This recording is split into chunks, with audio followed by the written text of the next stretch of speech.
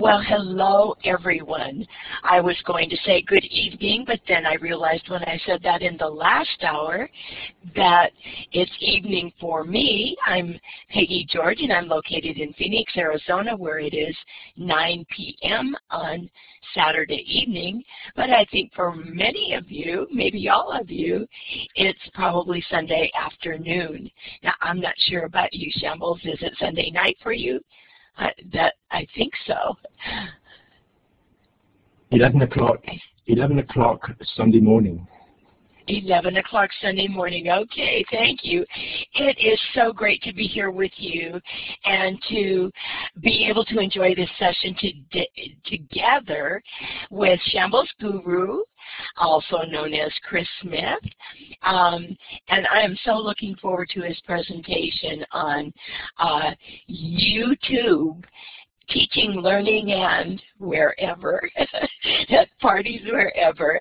He's a delightful presenter, and I just know a few things about him, and some of you may have already discovered this on our conference website. He is truly a digital nomad evangelist, and especially the evangelist part. He just reaches out to everyone and provides all of us with so many great resources in a way that we can always find them and then share them with others.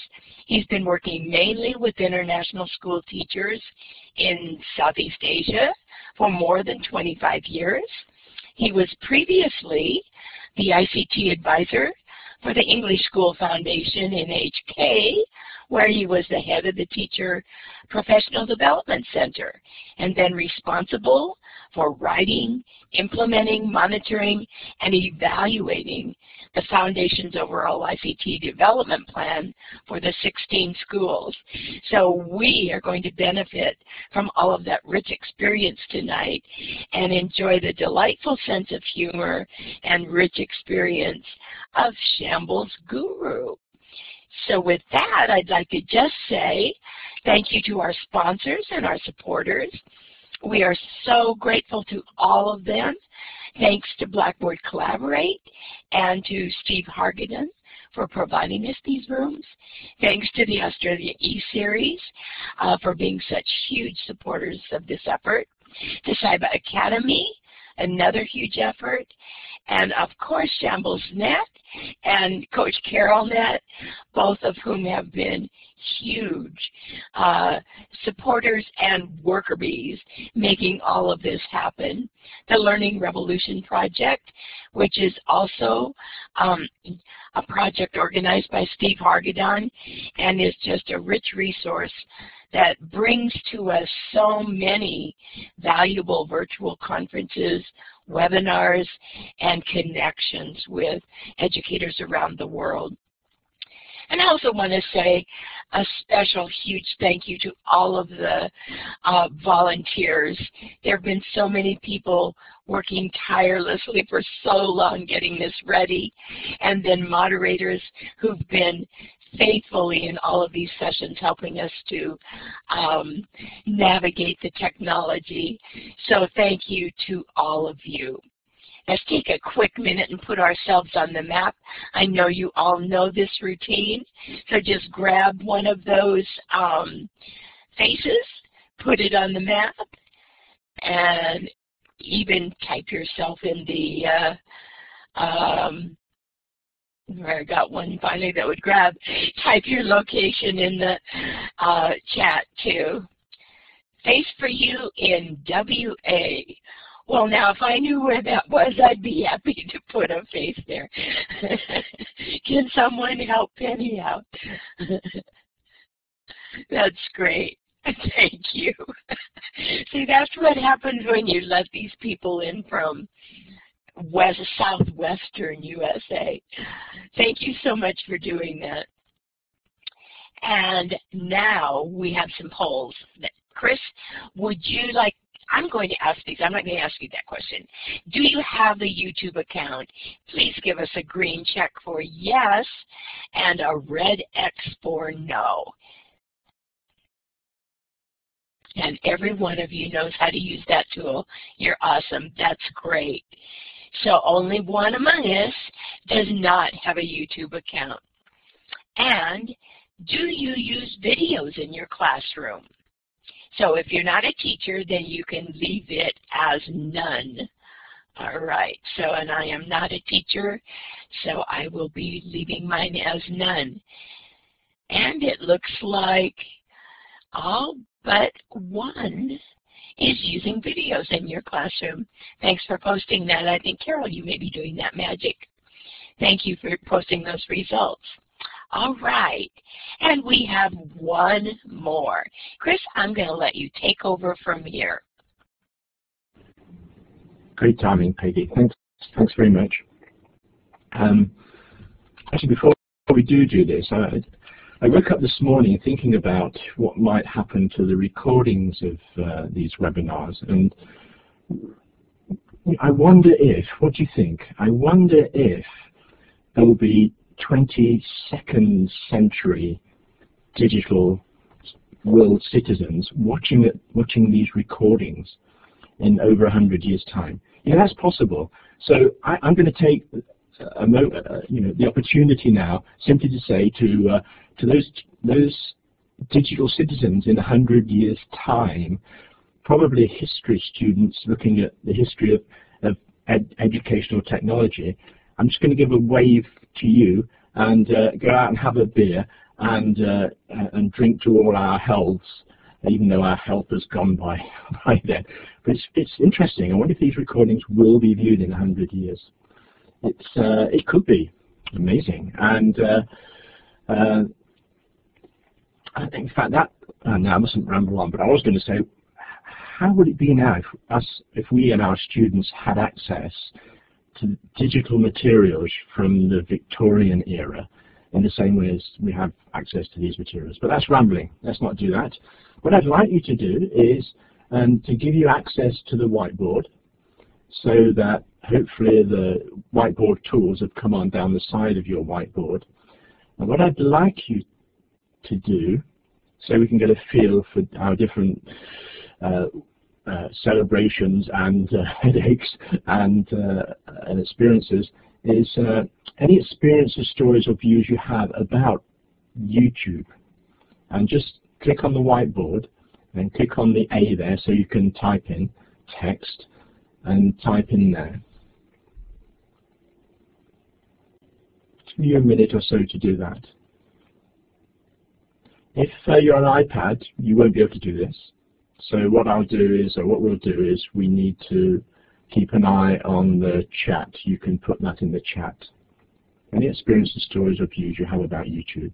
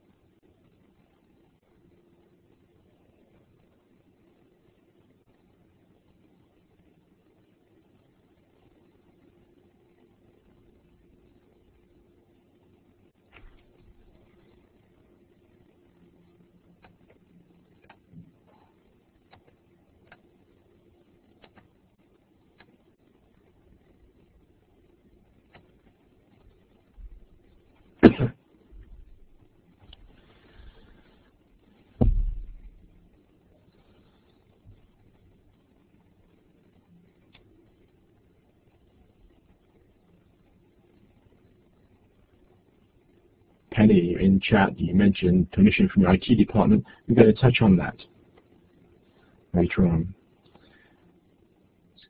URLs are great. This is good if you've got URLs to put in for us all to follow up afterwards. And if you just accidentally deleted something and you're on a Windows machine, Control-Z brings it all back. How many times has that saved us?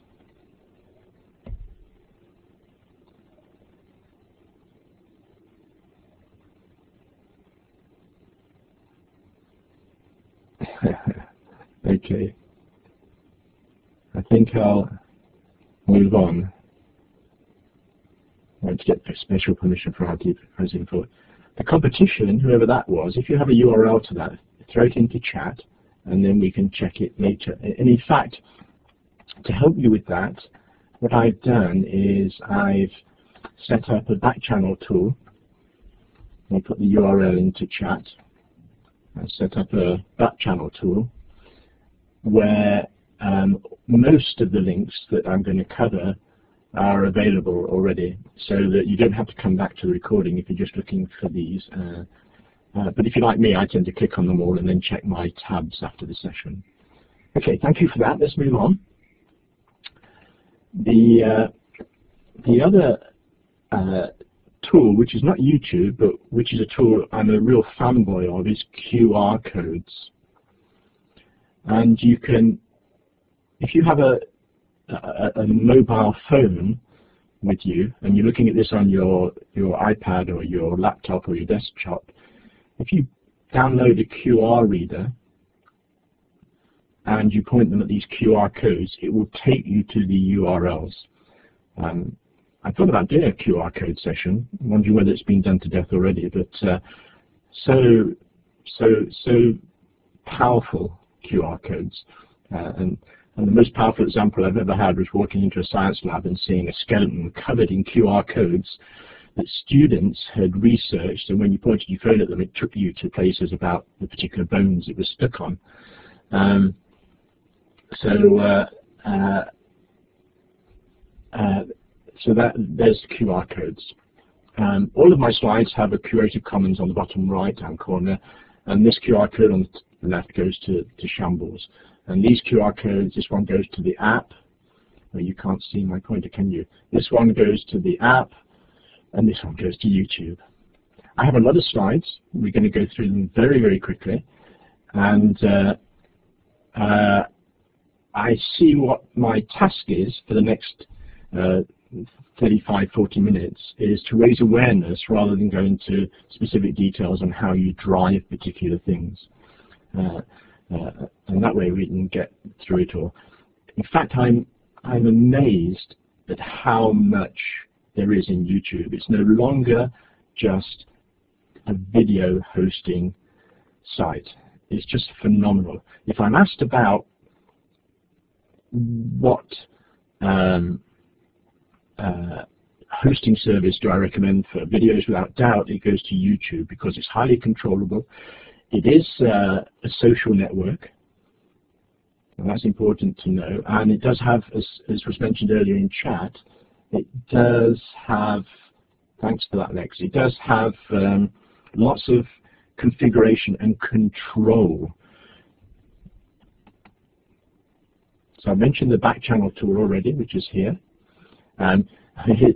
Here's me being clever, having a QR code which includes the OZeLIVE logo, and all the slides here are also on Flickr as well. We'll move on. Some facts. I know you can read, so I won't read it for you.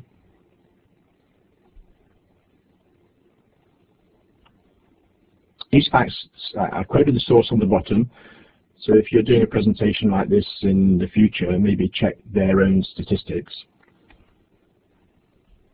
Heavily mobile. It's just phenomenal. And there are YouTube sites which are language specific, so you could go to the French one and everything's in French. Now that's interesting if you're a French teacher.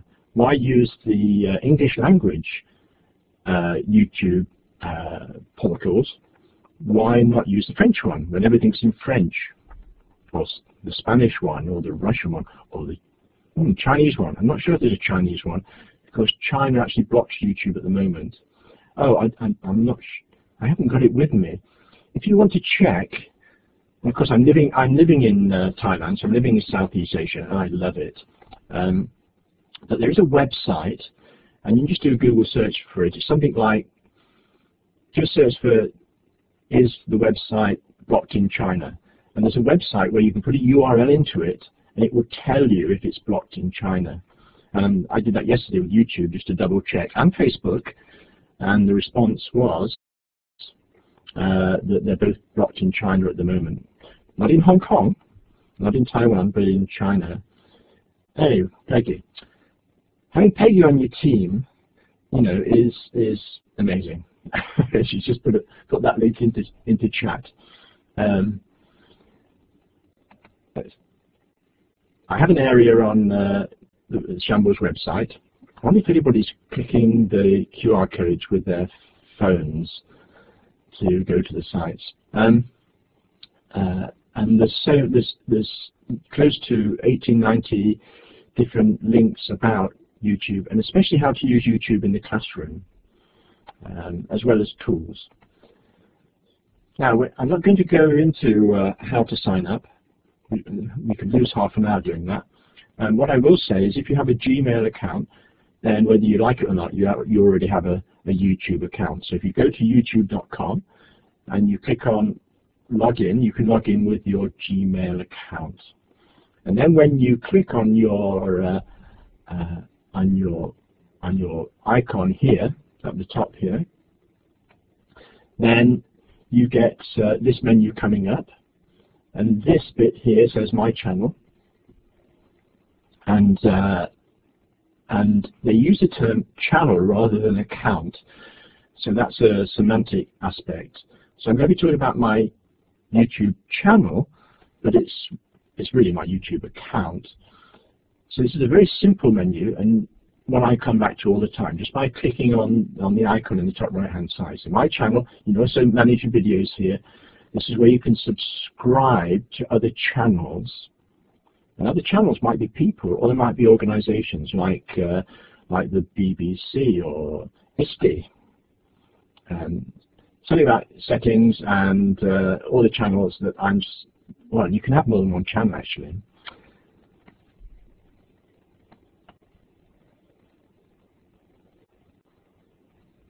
And just keep an eye on chats. So this is my channel, youtube.com/shamblesguru. Somewhere in the settings, when you first sign up, it would have been youtube.com/a letter. I thought, is it a T or a P, and then /shamblesguru. You can configure it so that it takes out that middle letter. So youtube.com/shamblesguru. On the right-hand side, I have featured channels. You see the green arrow goes to that. These are channels. I'm not subscribed to them. I just think they're really good ones, and many of them are very similar to OZeLIVE. They're webinar conferences down the side there. And boy, are we spoiled as educators now. Too much. Our challenge now is how do you manage your time management. The list down the left-hand side is the list of channels that I've subscribed to. And you can subscribe to them. When you go to somebody's page, there'll be a subscribe, providing you're logged in to your account. When you go to anybody's YouTube channel or page, there'll be a subscribe button there. And so down the side there, I've got some people, Chris Learman, I've got TED-Ed, TEDx, Google, RSA. There's a whole list. But to build up that list isn't done in 24 hours. It's something that goes on forever now. If you're using YouTube now until you stop using it, then you'll be finding channels. And I was going to say you'd find channels you want to unsubscribe to, but that rarely happens for me.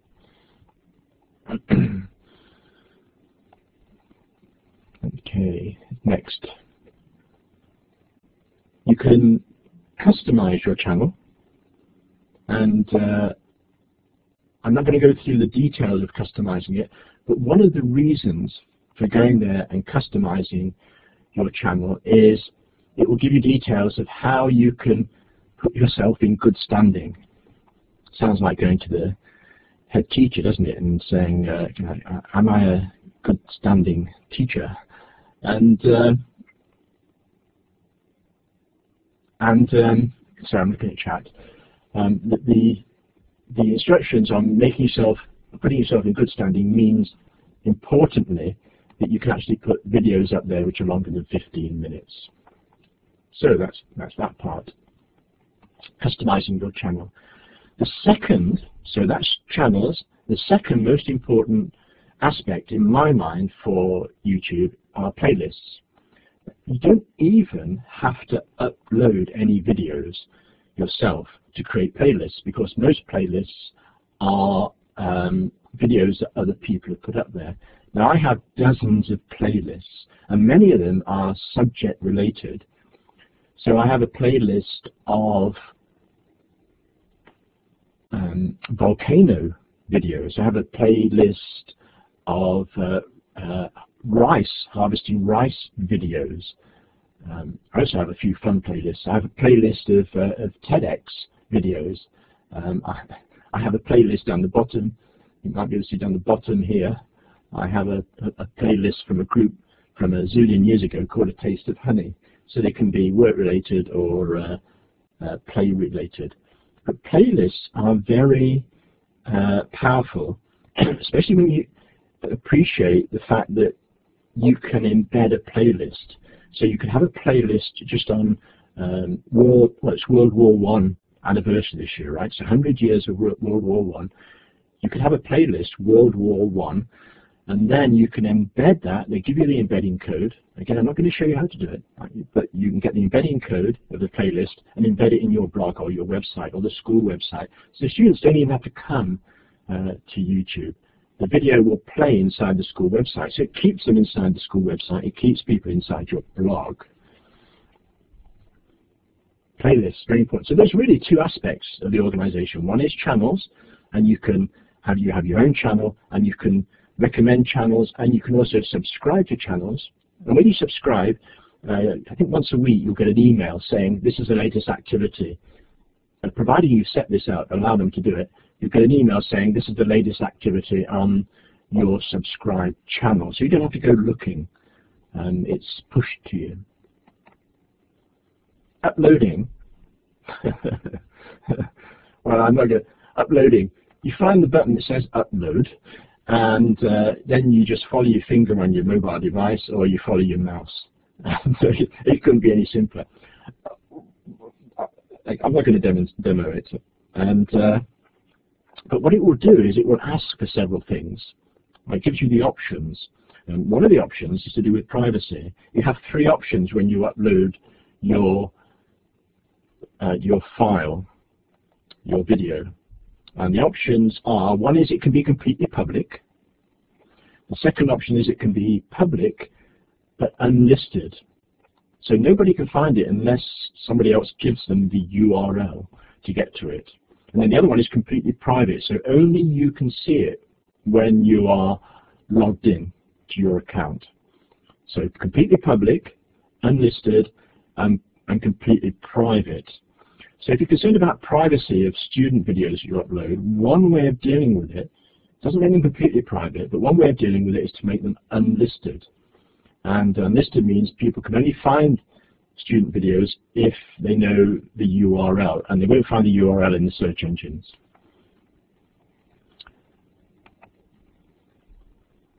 Downloading videos. This is interesting. Downloading videos, and I'll talk about copyright in a second. Downloading videos. I have a list down here at this URL, shambles.net pages/school/downvid. There's a list of different sites where you can download videos, not just from YouTube, but from other sites. But the favorite one in nearly every school I go in is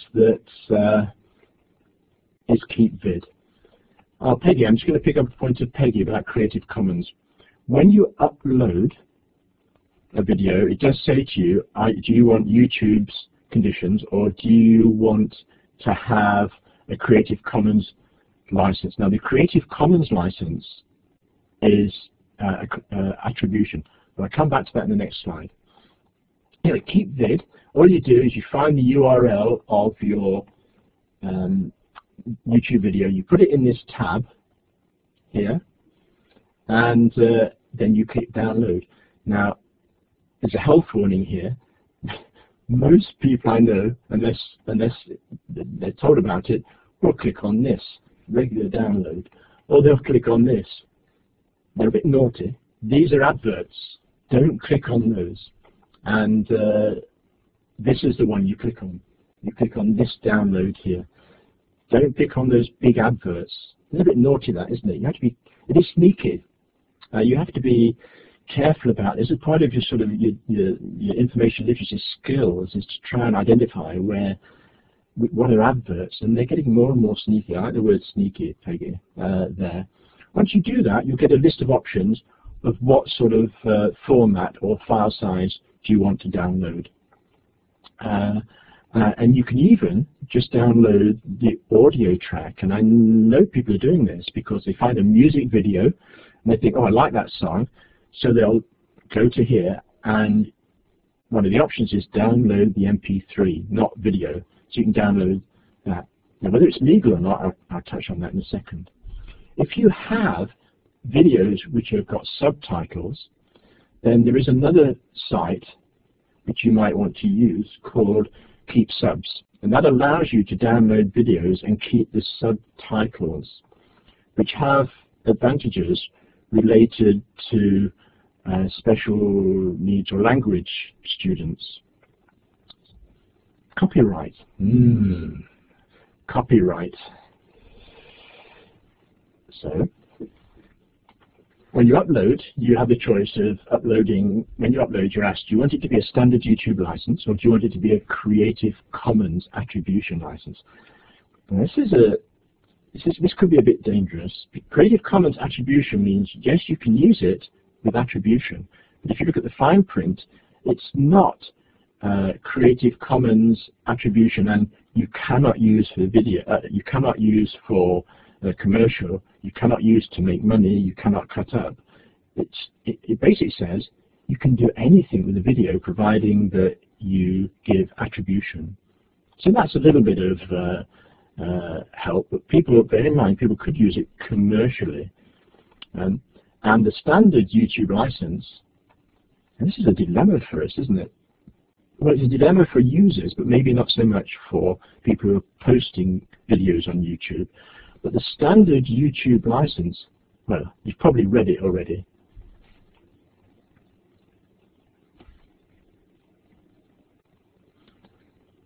So the answer is you can download it,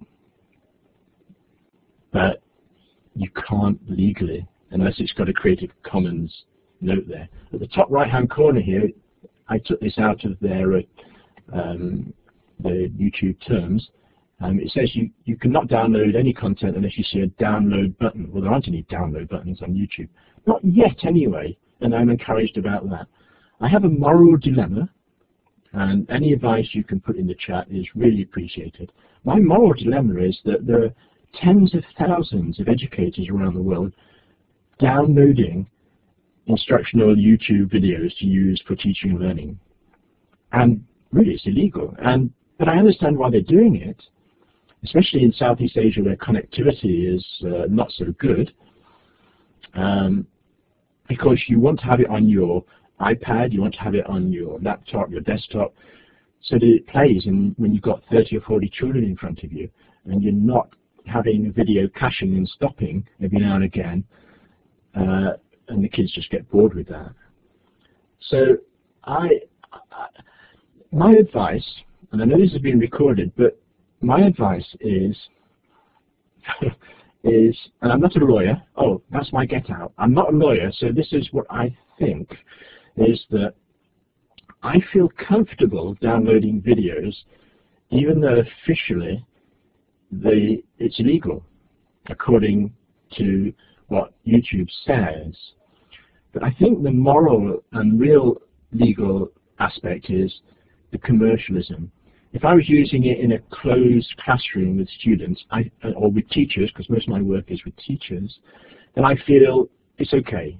But if I started putting them back into YouTube and making money because there are adverts attached to them, or I started to sell them, then I think that would be wrong. Fair use is a difficult one, especially, Peggy, as we've got so many different countries in the world, and fair use is different in different countries. But I think morally, I feel so long as you're not making money, you start to make money, but you're asking for trouble. So that's the advice. But that's the official line there. Hopefully, YouTube, I'm very optimistic about YouTube. I will mention one aspect of licensing is that if you upload a video and it's got a music soundtrack, that you put a music soundtrack on it, and it's longer than about, I think it's 10 seconds, then that's not fair use. And you're actually breaking copyright if you've got the Rolling Stones singing on the background of your instructional video about volcanoes. That was a good link, wasn't it? And but what YouTube used to do is they used to say, sorry, that's illegal. You're not supposed to use that. That music's copyright protected, not royalty free. And they would take your video down. Now they don't. They leave your video there. They just take the audio track off, which I think is interesting. So if your audio track is suddenly missing, and it's got a lot of music in, it's probably that YouTube has taken it down. Comments are a problem. No, that's not a problem. Let's not talk about problems. Comments are a challenge. You can switch comments off completely. When you upload videos, you can say, I don't want anybody to comment, or you can leave them on. And in the last year, they put a new comment management system in place where you can actually, and you can't see it because my words are very small, you can actually put words in there where if they're used, undesirable words, the comment will not be posted. Or you can switch on complete moderation so that every comment's moderated. But that's only if you've got weekends free and you want to just spend time doing that. You could spend time talking about this. Good cartoon for a staff room discussion. Okay, the YouTube Manager is here. So we showed this at the beginning. So you click on your icon at the top of your YouTube channel, you get this which says Video Manager, and you can do all sorts of things in the Video Manager, including the most common thing I'm asked is, can you reorder the playlists? And you can do it in this area. There's a lot of aspects in here to give you control over what you're posting and how it's displayed or not displayed. Earlier on in chat, I saw there's an editor, and this is mind-blowing. This is unbelievably mind-blowing. You go to this address down the bottom here, and it's a full editor. Now, this is an editor of videos you've uploaded, and you're logged into your account. And it's listing all my videos that I've uploaded, although only some of them, because I've uploaded more than 500 on my account. My channel, not my account. And you can drag them down and drag them to here, and there's a timeline there. And then you can drag audio here, and it's a timeline along here, and you can edit. You can, if you look up here, you can add annotations, you can add music, you can control the fading in and fading out between clips, you can cut the clips. It's just phenomenal tool, which is not, I'm not seeing it used very much. If you're using it, please put something in chat. It's just phenomenal. Moving on, 15 minutes left. Also, you don't have to go to that full editing page to be able to add, to be able to enhance. And you'll find that if you're logged in, that above your videos there'll be a button that says enhance up here, and it's amazing. I think if you upload videos and you've done them with your iPhone or a mobile device a little bit shaky, YouTube will come up with a little dialog box saying, excuse me, boys and girls, excuse me, but your video seems a little bit shaky. Would you like us to fix it? And if you click on yes, it does a pretty good job. But they have, if you click on enhancements, you get to this screen and you get all sorts of things. You can also auto-fix, and it does things to do with the color and the shaking, stability. It's here's a stabilize button, which is the shaking one, and lots of different dialogues down here. You can make it in slow motion. Oh, you've videoed a physics lesson, a ball dropping. You can have it dropping in slow motion. You drop an egg, you can have it dropping in slow motion. There. You can trim over here, and you can then save your modified video. But bless their hearts, YouTube inevitably has a button which says revert to the original, so you can get back to the original. Very powerful enhancements. Captioning. Captioning really is subtitling, closed captioning, which actually is a legal requirement in some countries for videos. I think that's a very powerful option if you're doing modern foreign languages or any languages. Students, you could give students, they'd have to have access to the account. Maybe the students have an account, or you have to give them access to an account. The video is in their account that they've made, and they can add subtitles in different languages.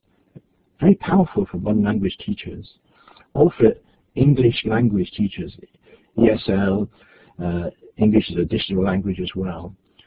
I love this, but I also love maybe a bit more is I love .sub, who's been around for many years, which they allow you to take any video without being logged into YouTube. I'm sorry, I'm hesitating because I'm watching chat. Go on without me, I'm just going to watch chat. No. Is perhaps a better way of doing it for managing in classrooms and with students and with flipped classrooms, whatever, is to use a service like .sub, which allow you to embed any video off YouTube and some other services and add subtitle languages underneath it. I'm a big fanboy of .sub. There are lots of different video captioning tools, but that's my favorite. If you have any others, please put it in the back channel tool or in the chat so I can pick them up later. Annotation is another big tool, and it saves me so much time. Annotation is where you've uploaded your video and you want to put stuff on text on the video, just straight text. You can put links, but they have to be links to other YouTube videos or links to a website that you've approved, and you'd have to look in YouTube to see how you approve a website. But I think you can only approve one. But this saves my bacon so many times, because what happens is you create a video or you do a screencast, you put it on YouTube, and then you go, oh no, I missed saying something. So you've got the choice of one, doing the whole video again, so you definitely can't go out on Saturday night, or use annotations, because I will do that as the video is playing. You can put anywhere in the video for any length of time text, and you can make it a bit bigger, a bit smaller. It's quite simple. There's only maybe 1 or 2 fonts to choose, and all the tools are probably self-explanatory down here, and you get a timeline down the bottom which allows you to decide where your annotation goes, where it goes on the screen by just dragging it, how long it lasts for, is it going to be a hyperlink or not. Now this, as I say, saved me so much time not going back to do something. You go, oh, I shouldn't have said that. Even if I say something wrong, I'll put some annotation on there saying, sorry, I wasn't quite right on that. Moving on. As time is running out. The sound, you can add audio, and if you don't want to look for audio in the world of royalty-free or copyright audio and then add it to your video in iMovie or whatever, Microsoft Movie Maker, whatever, you can add music. They've got tens of thousands of copyright available music where you can add that music to your video online. And I did it with this OZeLIVE.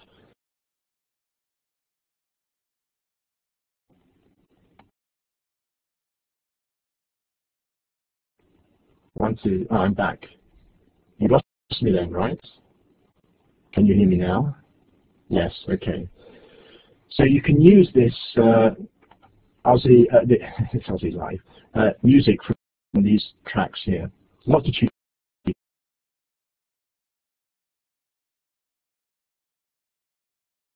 Yeah, I'm having problems with my microphone. If it keeps going, I shall go to my other account.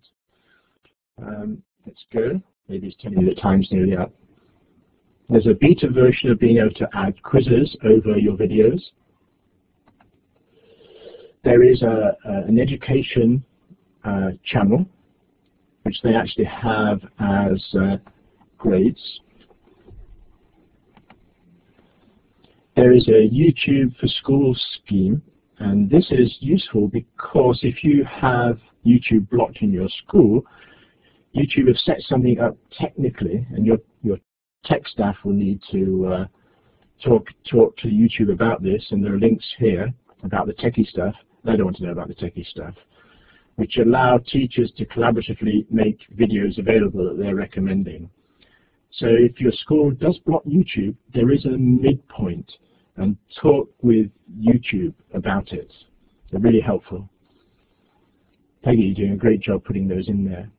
Lots of edu channels. I was going to look through them, but just an impossible task. I'm not going to look through education channels for you because it would depend on what age group you're teaching and what subjects you're teaching and what your interests are. So do some searches and you can either feature them or subscribe to the different edu channels. I guess a Google search would be good. I'm a geographer and I'm looking for YouTube education channels. Any recommendations? Just type that into YouTube or into Google. Remember, Google owns YouTube. There's another one for teachers, which I think is mainly just channels and playlists. I said I mentioned parents in the description of this session.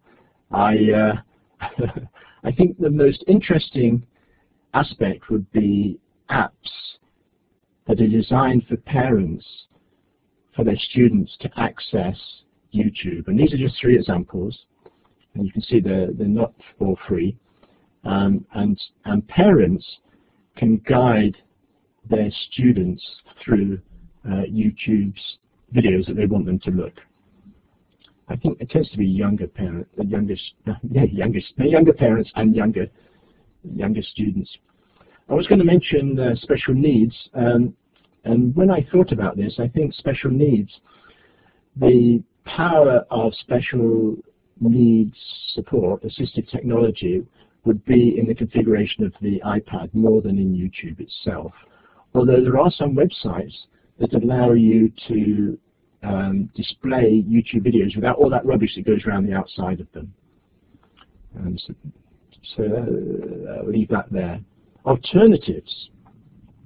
Lots of alternatives. Vimeo is one of the popular ones. Their video quality tends to be better than YouTube, but their social network is not so big.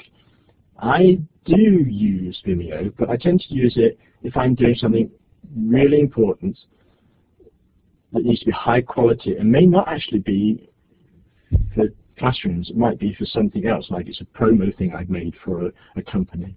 Of course, there's school, but of course, why am I saying that? There's SchoolTube and there's TeacherTube. Peggy, this is where I'm going to test you.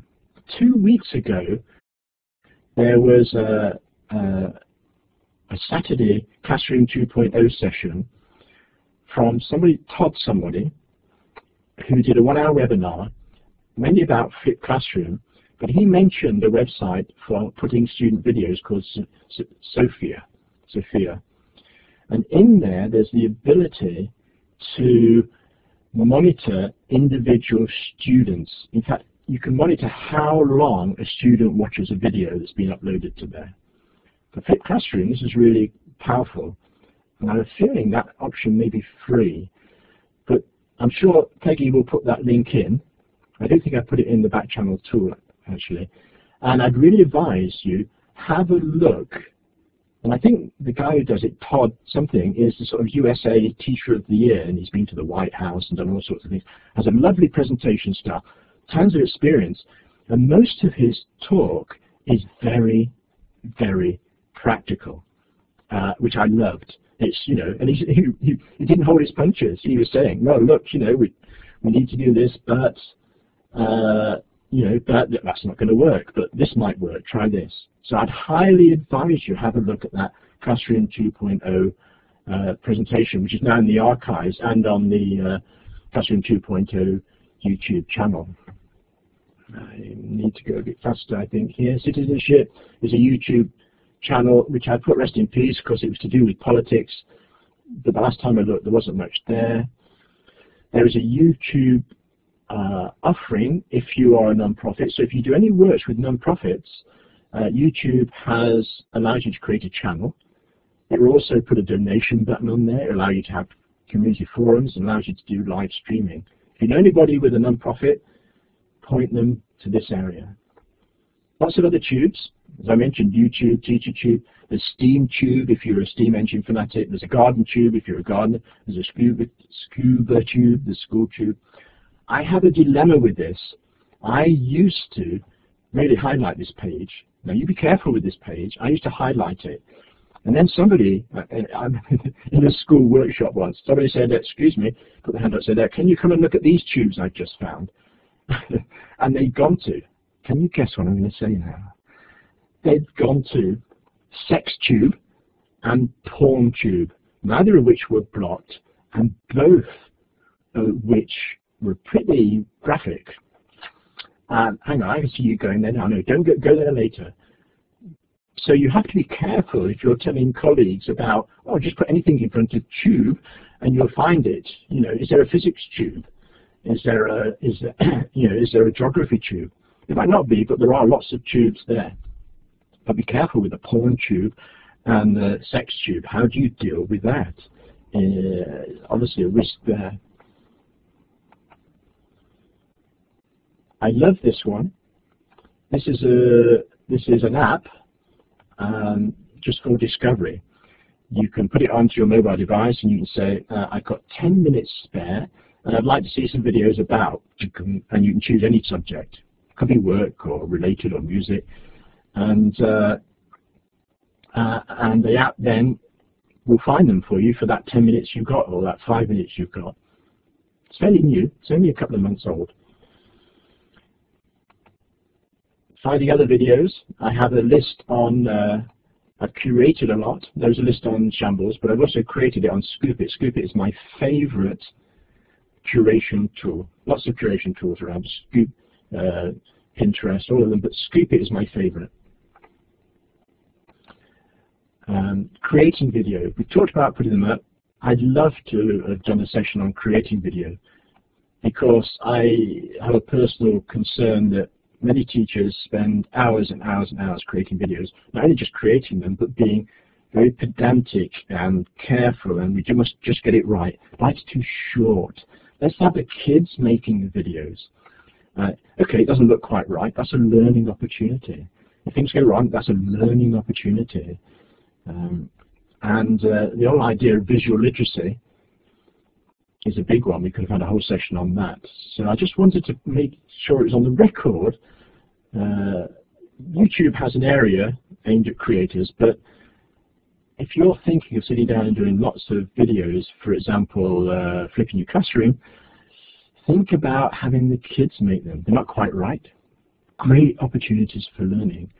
And next year's kids can look back at last year's kids' videos and go, I can do a better job there. Flip video tools. There are so many. I have an area on Shambles. There are so many flip video tools now. So when you get a video and you put it on YouTube, for example, so many third-party things have been made to allow you to do stuff to that, especially with assessment, recording, and reporting. Hesitating for chat there. Lots of apps. These are the apps on my iPad, all to do with YouTube. These are all YouTube apps. And the main video YouTube app is there. But if you want to try some, you can see what they do. Some of them just strip out all the rubbish that's around videos. Some of them add functionality to the videos. But as we've only got a few minutes left, I can't talk about them more. I have to talk about evaluation. Inevitably, somebody will ask, well, how are you evaluating the suitability of that YouTube video for use with the students? And you'll say, and you'll give your answer, I have a whole list of evaluation tools for digital media. I quite like this one, currency, relevance, authority, accuracy, purpose.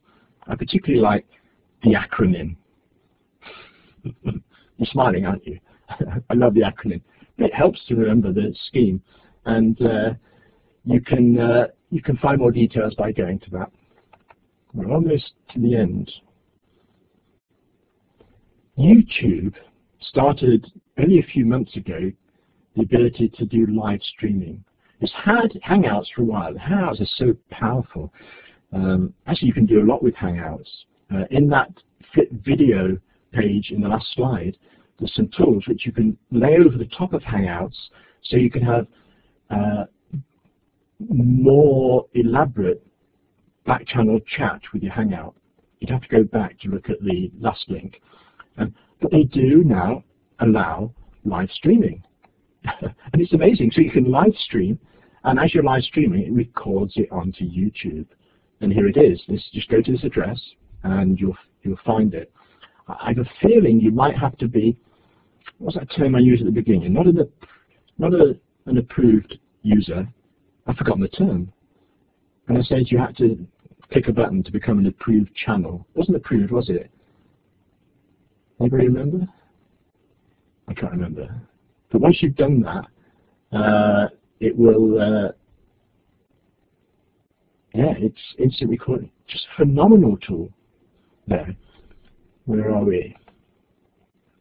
They have a blog for keeping up to date. They've got a Twitter account. I follow them on Twitter because I'm a big Twitterholic.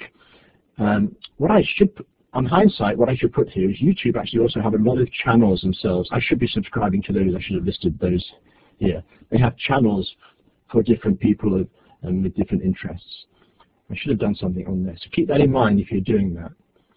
My favorite party app, and I use this at New Year. I had a big party at our house, 40, 50 people here at their house, and I had my iPad, and my iPad was airplaying to my Apple TV to the big screen in the living room, and the iPad could be passed around, and people could choose what music videos they wanted. So it depends on their age. You can tell the age of people by what they choose. And then it plays to the big screen in the living room. And it was brilliant. People were choosing dance music and all sorts of different types of music. You get some idea of my music taste from those screenshots there. But it's soundbox, and it's fun. I am a bit critical of the app because it's not intuitive. You need to play with it a little bit for it to become intuitive. And one of the advantages, you can be playing something while searching for something else, rather than just going to YouTube itself. We're almost there. The slides I put up to Flickr. These slides, they're also on SlideShare.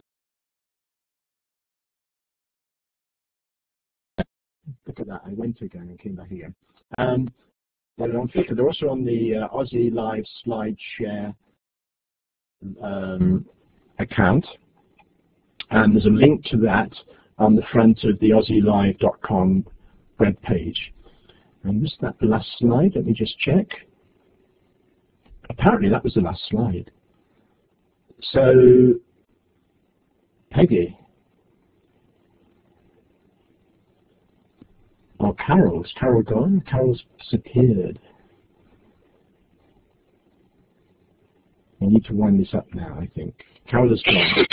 Okay, I'm sorry. I wasn't turning my mic on because I couldn't stop laughing. Yes, Carol had to go on to moderate another session, so we have 5 minutes till we have to be gone. But is there anyone who would like to ask a question at this point?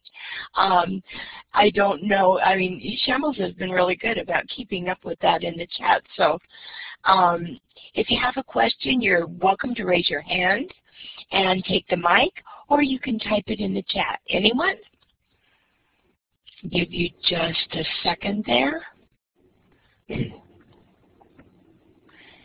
It looks like you're all perfectly satisfied, and you'll obviously be spending a whole lot of time going to all those links that Shambles has curated for us, because every link represents tons more resources.